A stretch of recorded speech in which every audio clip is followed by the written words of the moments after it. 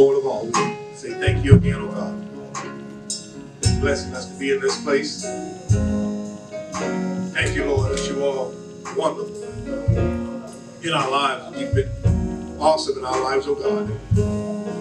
We owe you the honor. We owe you the glory, oh God. We owe you the praise because you deserve it all.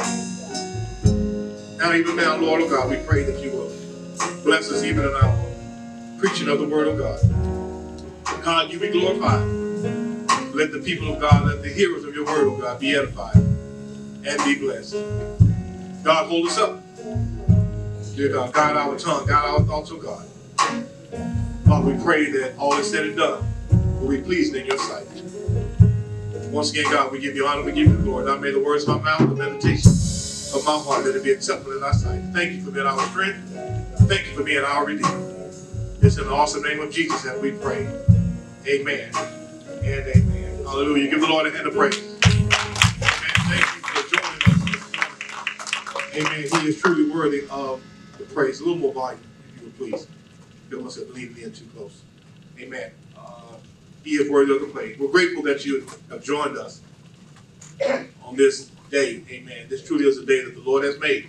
And we should rejoice and be glad in it. So no matter where you are, whether you're here present, whether you're viewing virtually, we want to say thank you, Jesus. Amen. For blessing us with another opportunity just to lift up his name. Amen. He is truly worthy. I want to bother you from a few verses in the book of Acts, the 3rd chapter. In the book of Acts, 3rd chapter. I'll begin at verse 1 and I'll read through verse 8. Acts chapter 3, verse 1 through 8. And it reads as such. Now Peter and John went up together into the temple at the hour of prayer, being the 9th hour. And a certain man, lame from his mother's womb, was carried, whom they laid daily at the gate of the temple, which is called Beautiful, to ask alms of them that entered into the temple. Who, seeing Peter and John about to go into the temple, asked an alms. And Peter, fastening his eyes upon him with John, said, Look unto us, or look at us. And he gave heed unto them, expecting to receive something of them. Then Peter said, Silver and gold have I none, but such as I have, I give thee. In the name of Jesus Christ of Nazareth, rise up and walk. And he took him by the right hand and lifted him up. And immediately his feet and ankle bones received strength. And he leaping up stood and walked, and entering with them into the temple, walking and leaping and praising God. I want to talk to you this morning briefly of a subject of stand up and walk. Stand up and walk. There are a lot of people in the world and even in the body of Christ, in the church, who struggle with a mentality of sitting by the wayside begging alms. Sitting by some gate, some doorway, some spot, some place, begging alms. Looking for a way to survive daily. Looking for a way to survive daily. Looking for a way to survive daily.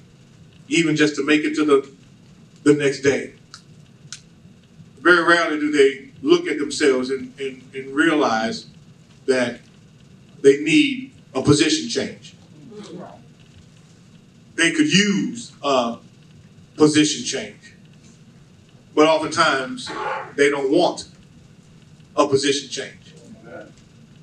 Sometimes, being in a condition for so long, you get comfortable in that position, even if the position is uncomfortable.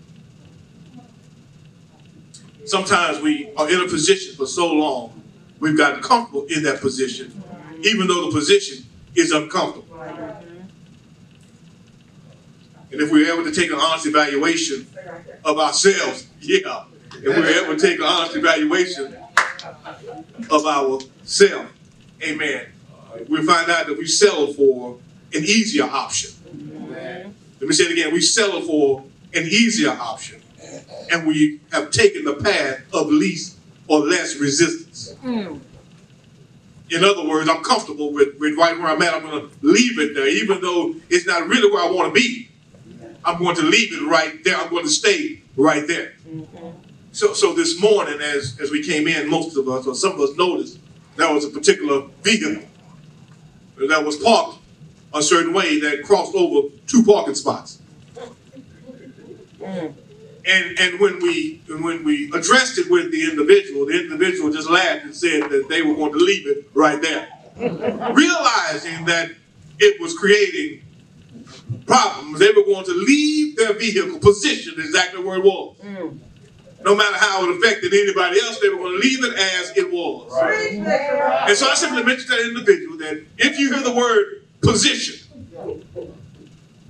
in the message today, just go ahead and shout out, stay right there. But I'm not going to tell y'all who it was. Stay right there, Bishop. Amen. And so oftentimes we take a path of least resistance. We want it to be easy. So it's convenient for me, even though it's uncomfortable. Right.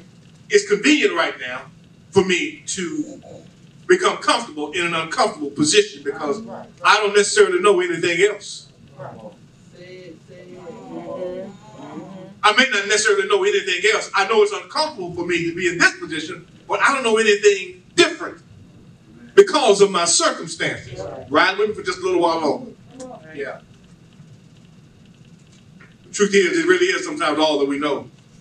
And sometimes when we want it to change, or we think we want it to change, what we do is oftentimes we solicit God for a miracle. But oftentimes we solicit God for the wrong miracle. In other words, for our life, we need something so we can continue to make it day by day. So we solicit God for a miracle, but oftentimes it's the wrong miracle. In other words, sometimes we solicit God for the money instead of soliciting God for the miracle to have the ability to make the money. We take the path that's easier, the one that creates less resistance. Even though I'm comfortable in my position, I may not necessarily know how to do something different to reposition myself. So I solicit God to help me. And my prayer is, help me to make it day by day by sending me alms. Instead of God fix it so that I'm able to go and create and make my own alms. Well, let me move on. This man, the Bible says, was taken to the temple daily. He was in this condition by no choice of his. He was in this condition that says he was born this way from his mother's womb. He was taken to the temple every day. Taken to the same place every day. Amen. And in his mind, he had settled on the benefits of being crippled. I know it didn't look like there were any benefits of being crippled, but this man had settled on the benefits of being crippled by being taken to the temple every day and placed in the same spot every day. He was accustomed to begging. He was accustomed to asking for alms. He was accustomed to seek out silver and gold. Yeah. He had his pitch down pat. He knew exactly what to say as he saw all the people traveling back and forth in and out of the temple. I imagine he had a nice sized cup so that he could get as many alms inside the cup as he possibly could. This man was there not because of any circumstance that he created, but yet he was still taking advantage of the fact that he was crippled. Not everyone in the position is there because they're lazy. Right. Some are in the position because of circumstances that they could not control, that they had no control over, that a circumstance that could not have been avoided for them. But that doesn't mean that because you had no control over the position you're in, that you have to remain in that position. Uh-oh.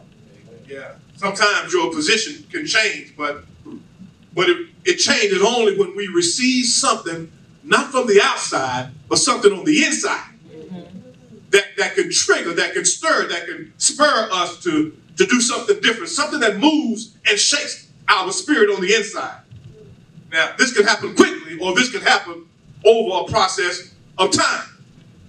But we need something to happen in order to get us to shift and change the way we think in order to change our position. Now, some people take advantage of their skill. Let me tell you. Some people take advantage of their skill, and they use the skill to manipulate others, to support them, so that they can make it day by day. Let me say it like this: a good talker can sell you things, even when you don't need it. And one who has the skill to be able to speak and persuade and convince others to do for them could very well be one who is manipulating other people through their skill. I know someone who is very good at speaking. You wouldn't realize it just having a conversation, but when the rubber met the road and they had a need, they were real good at speaking to convince folk to give them alms so that they could make it day by day. Maybe you've never had or been in contact with someone who is addicted to drugs. They can talk real good. When their desire to have drugs was real high. And they can turn and manipulate a person in order to get what they wanted to get out of that person, only to benefit themselves. There are many others who have gifts and skills. They take it and they manipulate others in order to get what they want. Not just in talking, but there are many who are able to do that just so they can survive day by day.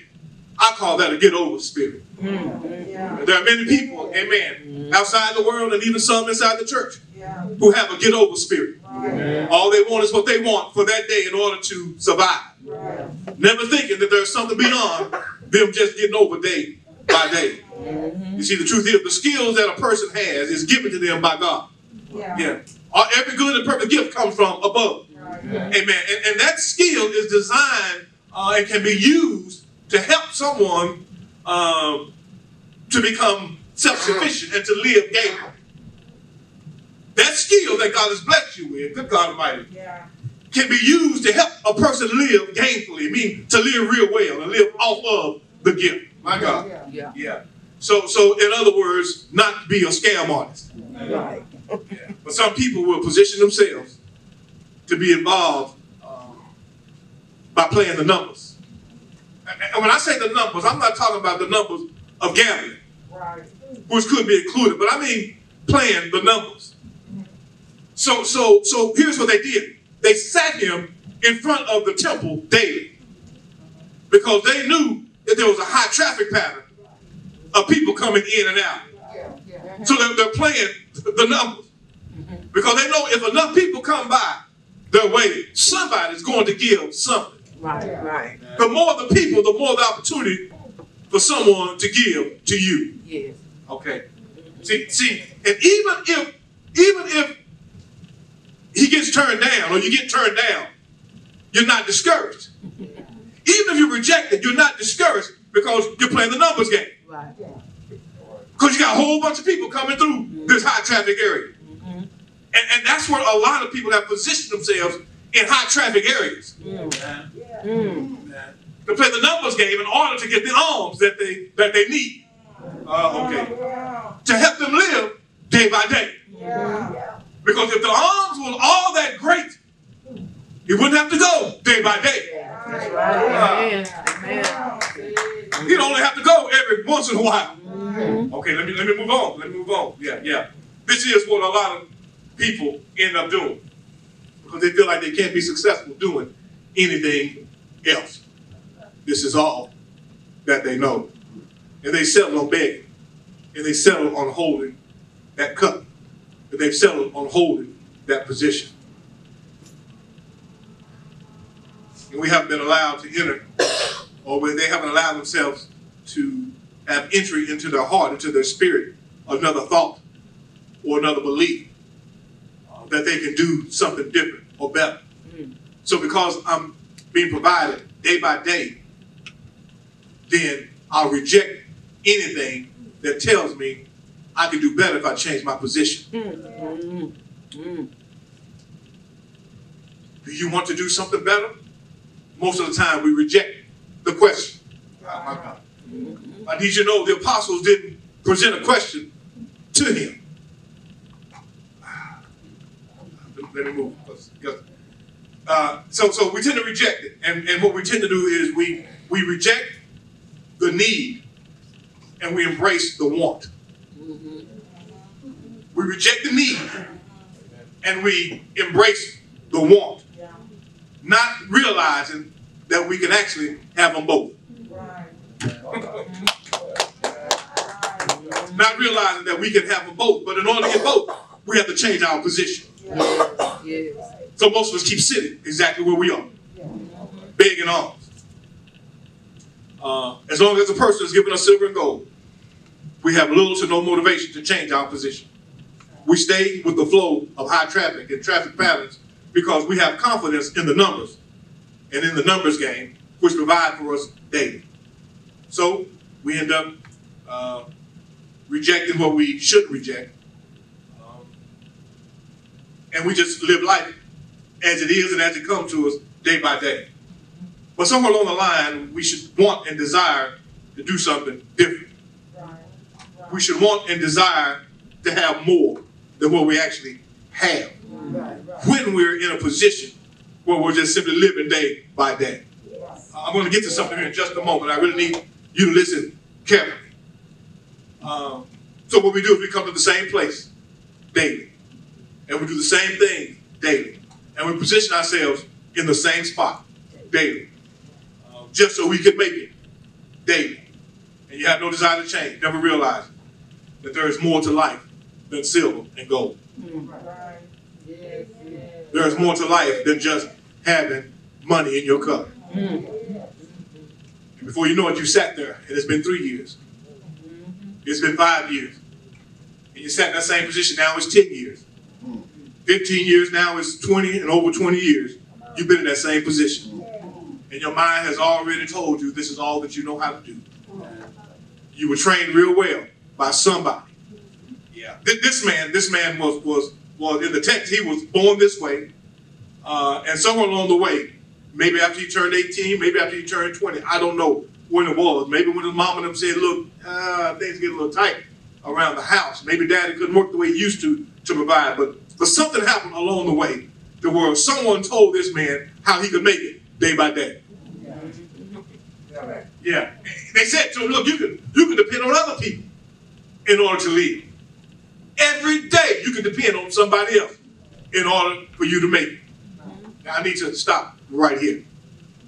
And that is this, because we talk about, and I mentioned earlier that there are conditions that may be self-induced that can bring a person to beg the alms. And there are conditions or situations that come up or circumstances that are completely out of one's control. That allow them to be there. I'm about to address something here just briefly that will be spiritually controversial. It will be controversial across political lines. Amen. But I'm going to simply use some text in the scripture. Amen. To point out the case. Because not everybody, because even so this man, we can look always on the negative, but when we look at this man, he didn't do anything wrong to be in that position. Right. Amen. He did not. And so I want to address a moment because a lot of people have problems with people giving and giving alms to those who don't have or who are less fortunate. Oh my God. And so I want to give you a definition, if you don't mind. The definition is a definition of the word welfare. Okay, all right. A welfare, a procedure, or a social effort designed to promote the basic physical and material well-being of people in need. Aid in the form of money or necessities for those in need. Did you catch that? Mm-hmm. Something that's have and that's used to be distributed out for the aid and support of someone else. We know it as a method or a system. Today, we know it as a method or a system set up to help or assist the poor, the needy, the orphan, and the widow by providing resources as a stopgap until or while one gets in a better position to provide or do better for themselves and for their family. Mm. Welfare. Mm. And I need to throw this in there because welfare is not designed for a person to live off of forever. Amen. Amen. It is not designed for a person to live off of forever. My God, let me pause again for a moment here because I want to go somewhere because I'm not just speaking about what we see in text. I'm not speaking about what's set up in systems. I want to tell you about how these things can work for the benefit if the mindset is right. Yeah. So we grew up and in times in our lives, in different phases of our lives, we were on welfare. Yeah. Oh my God. I understand what food stamps are. I understand what it means to go and get items and get things in order to help provide food for that. I understand that we were there, but can I tell you that though we were there, my mother's position was never to stay there. Amen. Say that. She used it what it was intended for as a stopgap. Yes. Until things got better. I'm going somewhere. Just hang on with me for a little bit. As a stopgap for things to get better. But the problem is that there are a lot of people who are abusing, manipulating, my God, what is intended to help the needy and the struggling and the orphan and the widow. Good God Almighty. They're abusing it, saying, I'm just going to live off of it. In other words, they have their cup. Yeah. And on the front of their cup is called welfare. And they're shaking it. And they're holding on to what they shouldn't when they have the ability and the skills, good God Almighty, to rise up and walk and do something different. Let me go to the scripture again. Let me go to the scripture because all that I've just said, people can say it's just my opinion, but it's not. Jesus, well, let me first go here. There's a word that's in scripture that we very rarely talk about. That word is called gleaning. Gleaning, yes. Gleaning. Yes. Found in Leviticus 19 through 10. I'll read that one. Leviticus chapter 23, Deuteronomy 24, and several other scriptures in Joshua and something in Isaiah and something in other scriptures, I believe in Micah, other scriptures regarding gleaning. Let me share with you what gleaning is. According to what God said in Deuteronomy chapter 19, also in Deuteronomy chapter 15, there's also something that he says. But listen, he says, now when you reap the harvest of your land, God said, when I bring you into a blessed state and you reap the harvest of your land, which of course you did not plant. The land that you didn't plant the stuff in, but you're going to receive, good God Almighty. The good of that land, he said, you shall reap to the very corners of the field. I'm sorry, you shall not reap to the very corners of the field. Nor shall you gather the gleanings of your harvest. Nor shall you glean your vineyard. Nor shall you gather the fallen fruit of your vineyard. Ye shall leave them for the needy and for the stranger. I am the Lord your God. I simply want to tell you, here is in scripture, and those that I quoted, you can debate all you want to, all the theologians, all you want to. Here is a system that God has established in order to take care of the needy, the poor, and those, even the aliens, those who were not in the Israelite community, though the aliens who came and joined in with them, to leave something behind for them. That's welfare. To leave some of what God has blessed you with, set up a system to provide for those who don't have. You may not like it, but that's there. Argue with it all you want to. Listen. Look what he says in the New Testament, because a lot of people will say, well, in the New Testament, no. The New Testament, Jesus said, the poor you shall always have with you. So God's heart doesn't change about dealing and taking care of people. The problem is you got people who are abusing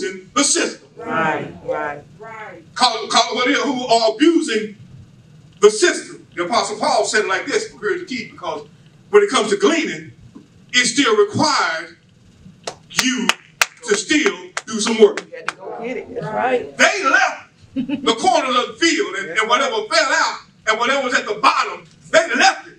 But in order for it to get to your plate, you still had to go work and get it. In other words, there's a system that's in place that's designed to help, my God, help people to live and survive day by day. And the whole time, it's not just designed for them to have free food. They still had to go and work the field to gather the food. Good God Almighty. Not only they had to gather the food, but it done things for them. It made them feel good about themselves. It made them feel respectable. It made them feel like they're somebody. Even though God set a system up, God is trying to set a system up to provide so that people can do and become, but you still got to work. Yes. Now I understand what the Apostle Paul said, if a man don't work. Oh my God. It wasn't that welfare is wrong. Yeah, it wasn't that welfare was wrong. It was that you have people who have settled on welfare and decide to live off of it instead of using it as a stopgap. Right. Okay, let me move on off of that one. That one may make somebody mad. So now we can understand why a person would beg alms. If we can understand why a person would be where they are standing. Not everybody should be judged the same way. Right. Good God Almighty. Not everyone should be put under the same umbrella as to why they're in the position that they're in. But the heart of those who say they are believers should have a heart to be a blessing to those who are without. That's Deuteronomy chapter 15. If you say they are your brother, then you should not be closing your hand up, good God Almighty, to help them to survive. That's Bible. So what has to happen is there has to be a change of position. And the change of position starts with a change of mind, which means a change in heart. And the Bible says, as a man thinketh in his heart, so is he. So if in fact we can begin to speak something or share something, change a man's way of thinking, to change a man's heart or what they feel about themselves or what they're able to do, that's when we begin to see a difference. In other words, we have to get them to understand that there is a level of self-respect when you feel like you're able to provide for you and yours. Yeah. If you ever decide, to receive a word in your spirit that causes you to change your position by making you rise up, stand up, and walk.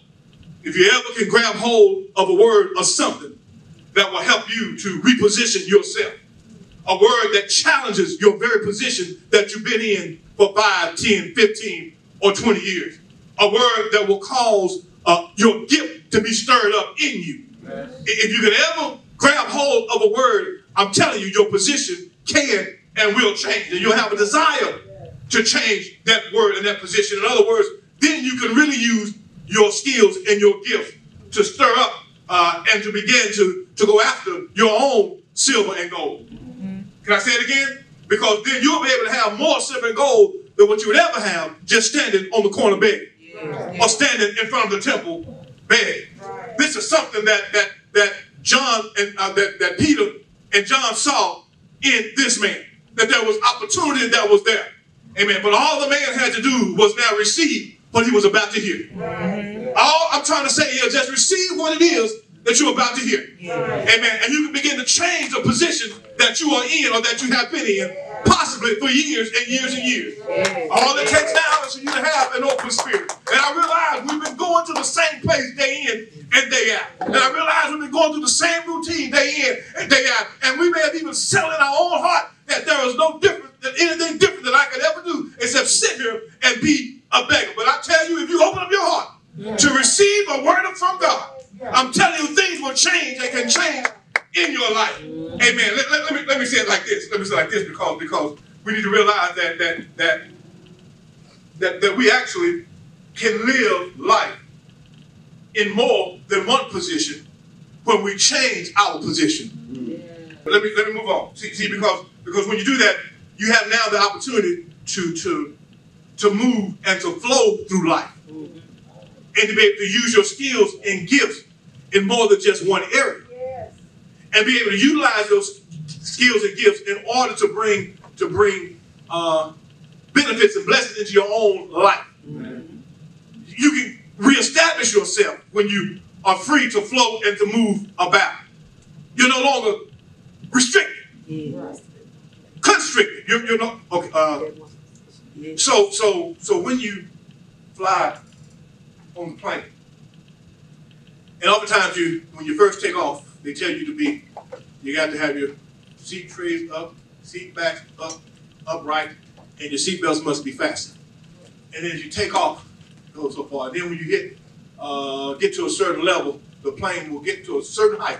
When it gets to a certain height, it's not always completely leveled off, but only when it gets to a certain height, you will hear the pilot come on, and the pilot will come on the board and come on board, and it says, you may now unbuckle your seatbelt. You hear a ding sound. You may now unbuckle your seatbelts. You are now free to move about the cabin.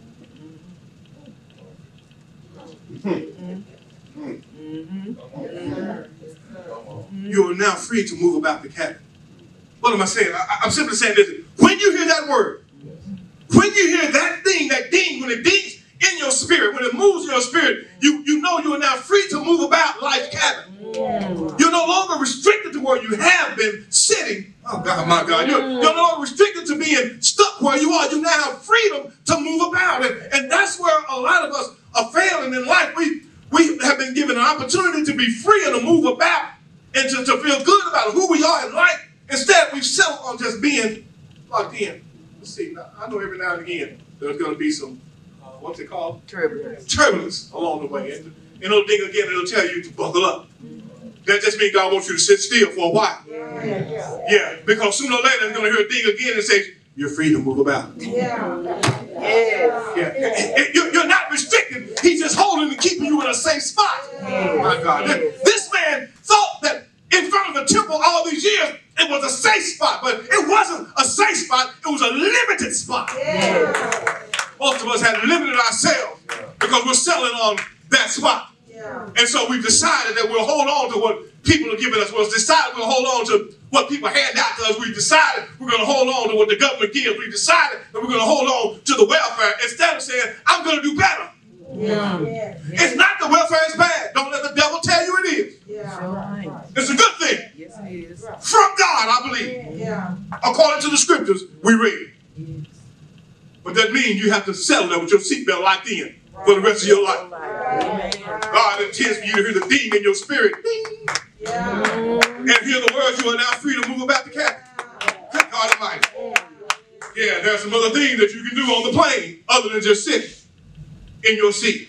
Let me move on. Let me move on. Let me move on. In other words, we need to be ready to stand up and walk. Amen. The truth is, we can live life and have it more abundantly. Instead of us, a lot of us depending on where we constantly are. We need to be able to stand up and walk. We think the silver and gold is what we need, when we actually need to stand up and walk. We can accomplish a whole lot more when we stand up and walk. We can receive a whole lot more when we stand up and walk. And if you can stand up and walk, that means that you can earn your silver and gold. And you can do a whole lot more than just earn silver and gold. Let me tell you, you can earn your self-respect. You can earn self-efficiency. You can earn and build your self-worth. You can build your self-love. Amen. And you can build up your self-dignity. Now, some of us need to let go of the beggar's cup. Let me say it like it is. Some of us need to let go of the beggar's cup. Inside the beggar's cup is self-pity, self-righteousness, and selfishness. Amen. Inside the beggar's cup is get over spirit. Inside the beggar's cup is no love for anybody else. Inside the beggar's cup is I'm going to get all I can get. Inside the beggar's cup is not concerned about anybody else except me. The only people I care about are the ones who pick me up and take me to my spot every day. Pick me up and take me back home. I'm only concerned about them because they want a piece of the cut. That's how he knew to go there. Somebody was saying, I'm going to move on. I'm going to move on. Listen, and I'm done with this. We have to let go of the cup and rise up and walk. So as they walked up to this man had his cup out, and he said, beg alms of them. He looked at them, but he said he looked at them, and then they came back and said, look at us. because there was something that he really needed to see he had been missing. He'd been looking at other folk the same way, but he was missing something. So now that Peter and John said, look at us, and we want you to know that that which you are asking us for, we don't have to give you. The money you're asking for, I don't have to give you. Good God Almighty. The things you're begging for, I don't have to give you. Listen, you want money, I don't have it to give you. You want silver and gold, we don't have it to give you, but such we do have. We're more than willing to give you, because what we can give you is more than the silver and gold. What we can give you will help you make the silver and my gold.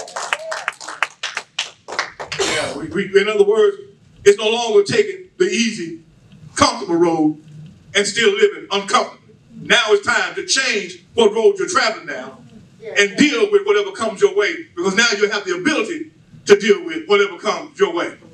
So silver and gold, I don't have for you. But such as I have, I give you. And I give you the word in the name of Jesus Christ of Nazareth. So what we need to do when we walk and we head into situations, or if we're the ones who are standing in need of a position change, we need to stand on what we can give someone else. Or we need to open up our hearts on what we can receive from someone else as it relates to the Word of God. The Word of God says these few scriptures, and I promise I'll be done. The Word of God says, I will supply all your needs according to my riches and glory. Then you tell someone, stand up and walk. Yeah, he said, you are more than a conqueror through him who loves you. Stand up and walk. You need to tell them, greater is he that is in you than he that is in the world. Stand up and walk. You need to share a word that says, I can do all things through Christ who strengthens me. Stand up and walk.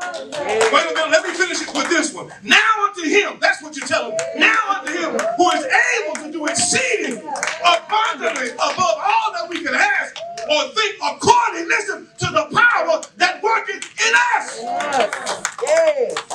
Stand up and walk. I realize we may be struggling, and you may be in a position for a long time, but it does not mean you have to stay in that position. You know you've been there, you've gotten comfortable being uncomfortable. The day and the time is up for you to continue living that way. It's time to get comfortable doing what you enjoy doing. Yes, Lord. It's time for you to get comfortable doing what God has blessed you to do. It's time for us to start being who God has called us to be, and we cannot do it with a beggar's cup in our hand. So I say to you today, in the name of Jesus Christ, stand up and walk. You have it in you.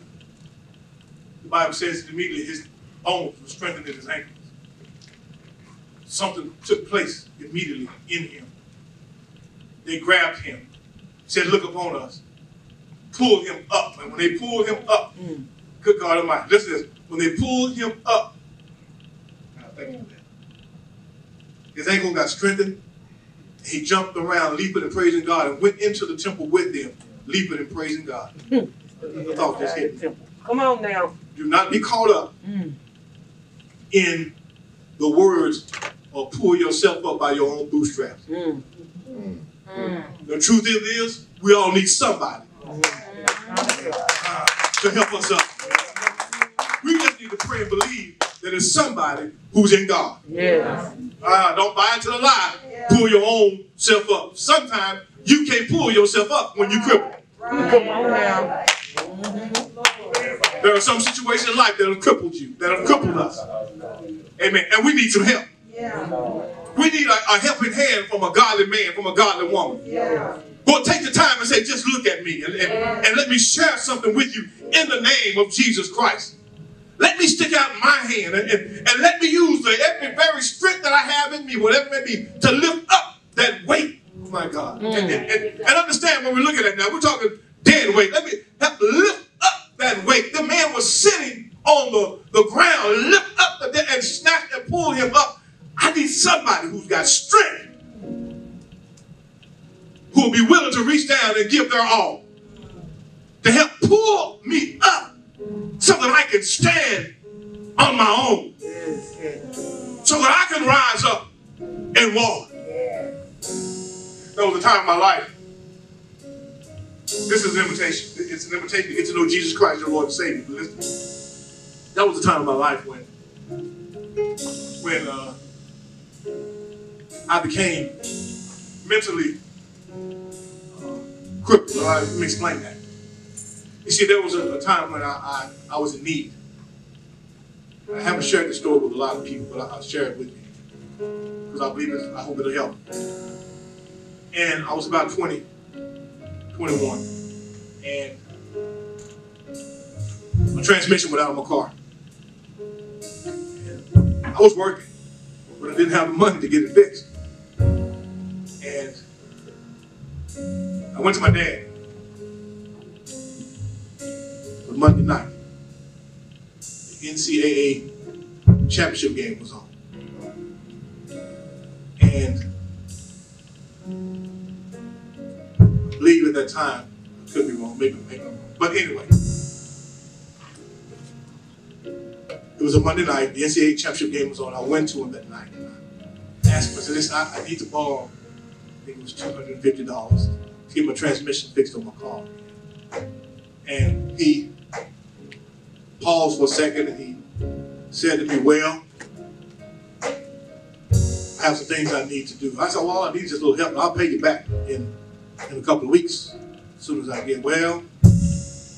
You know, I don't know if I need to see what I got. I have my dogs got a dog that's locked up in the pen, in the pound. I got to see if I can get them out.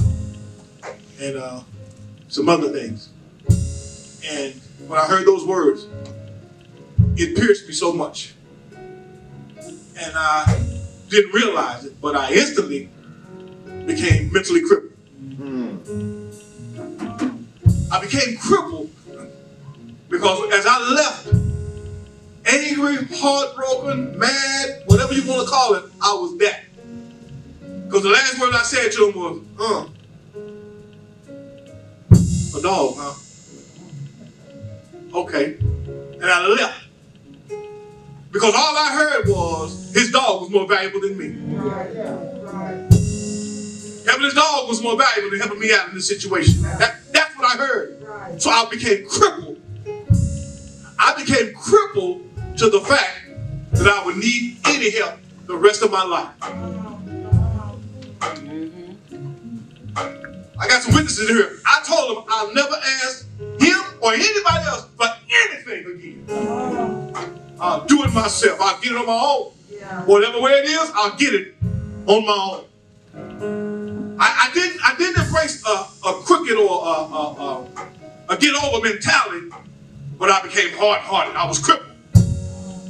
To the point was, that's fine, because I don't need him either. You're not with me. I don't need him either.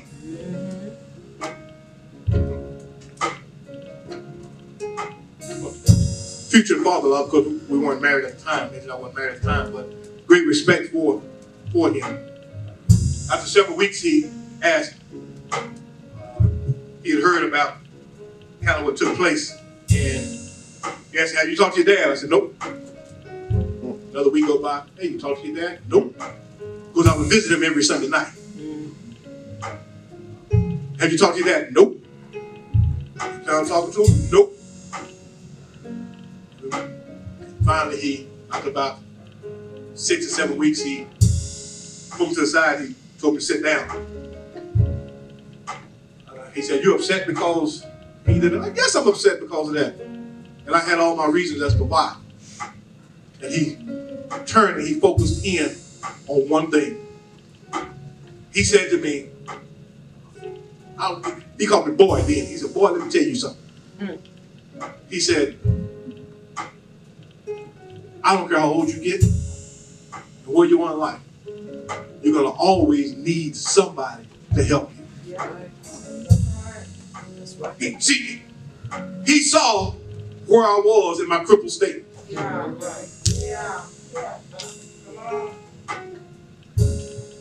And when he said that, I was still kicking against him. He said, you're going to always need somebody. So for you to hold that over him, it's only going to hurt you worse. I was still angry and upset, but I heard what he said. And I realized I had to change some things within. So that next week, I went over to my dad's house and knocked on the door. and I didn't get an answer. I left. I came back the next week on a Sunday night, knocked on the door, and I didn't get an answer. No, let me change. I'm sorry. I went back that 1 week, knocked on the door, and he answered. And he called me old man. He looked at me and he said, "Old man, I thought you had died and fell off the face of the earth." I simply said, "No, I was going through some things." I noticed that his voice was different. He spoke more like, "Young man, I thought you fell off the face of the earth." When he normally spoke more like this. We chatted, talked a little bit about some things. I went back the next week, knocked on the door, didn't get an answer. I went back the next week and knocked on the door, didn't get an answer. Now I went back the next week and I realized his truck wasn't there. And I'm like, he's always here on, where is he? But I remembered where his wife lived, because I had to go and do some work. Because I needed some money one time. He made me work for it. Y'all didn't hear that, did you? Yeah. All right. And so I went over there and I pulled up and I saw his pickup truck sitting off of the ways. And I went and I knocked on the door and I asked for him. And some youngster who was younger than me looked at me and looked at me funny. And I told him who I was and what I was looking for. And he looked at me and backed up and looked. And I could hear the wife's voice asking, "Who is that?" And so I mentioned my name to her. And she said, "Oh yeah, baby, come on in." And so when I stepped in, I said, "Hey, I'm looking for him, and I see his pickup out here." And she says, "Oh baby, I'm sorry to tell you, we laid him to rest. We buried him on yesterday. Sorry, we didn't have a way to contact you." And no fault of that. He kept it separate. But do you see what I'm saying? Yeah. That if things don't change, if we don't receive the word, we don't realize how well do you realize how long I could have been crippled? Yeah. Number one. Do you also realize how devastating it could have been had I not had the opportunity to see him that one last time?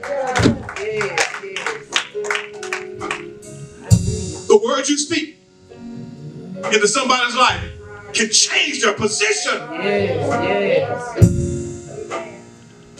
See, it's not all about a physical crippling or a physical disorder, but sometimes it can be an emotional crippling, a mental crippling that God has given you a word to say, "Look upon me.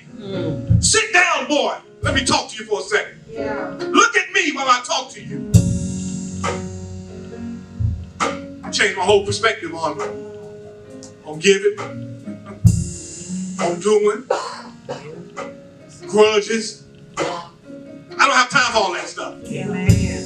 I don't have time for it. Life is too precious. Yes. And we have an opportunity to miss out on too many things because we're angry and upset because something didn't go our way X amount of days or years ago. I'm trying to help you. I'm trying to help you. Listen, you don't really come into terms with this until you really know Jesus. Yes, Lord.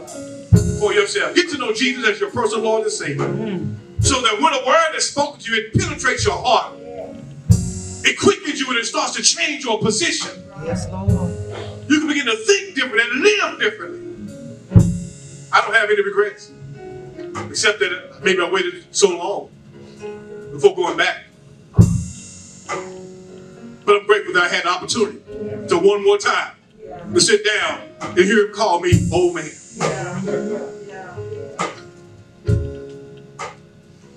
Rise up and walk. When that word is just rise up and walk. You can be better. You can do better. It's not all about money. I'm telling you. It's not all about silver and gold. It is not.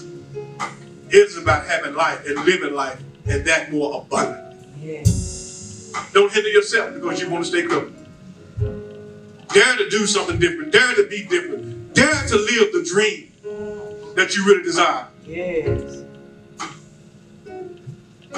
God has gifted you in it. And what he hasn't gifted you with, he's gifted somebody else with. And believe me, they'll come along your way. And they'll extend their hand. Yes, and encourage you to rise up and walk. God, we thank you for your word. We pray nothing has been said or done against your word.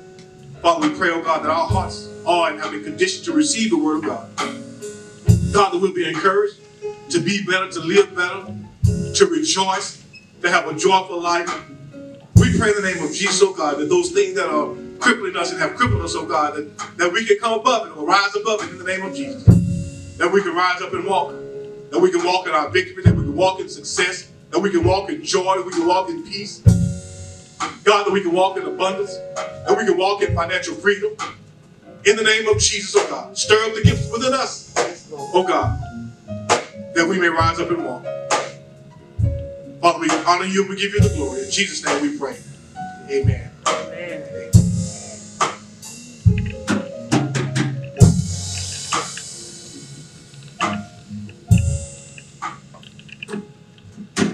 Thank you for worshiping with us this morning at Shevoyd Christian Church.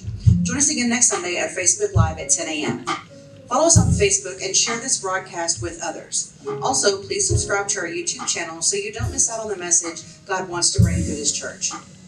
You have an opportunity to be a blessing to this ministry. Visit our website at straightwaychurch.org and click Give. Or make a donation using the Tithely app on your phone.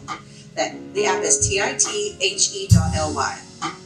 We also offer curbside pickup service for members between 12 and 2 on Sunday afternoons.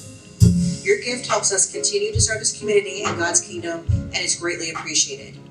Thank you again for tuning in to today's broadcast and for being part of our family.